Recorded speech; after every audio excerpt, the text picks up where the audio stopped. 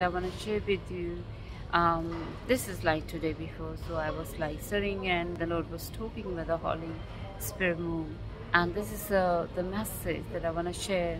That the move of the Holy Spirit is moving, so it's amazingly moving and increasing in the life of believers, and it is moving on earth.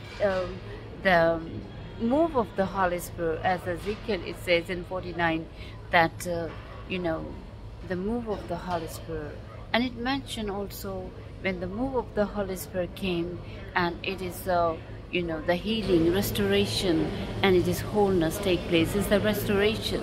So Holy Spirit move is moving on earth in amazing way that people are going to experience healing, they are going to experience wholeness, they are going to experience restoration. And this is where I was hearing him saying it, and it was like a few days before. But then I was like, he wanted me to just set up a time, just to just listen to him. And he was saying that these things are going to happen, which is already begin, and this is what the people are going to experience. So wherever you are, be consistent, be persistent in your prayer, in fasting, in reading the Word of God. And this is Susanna Grana, and today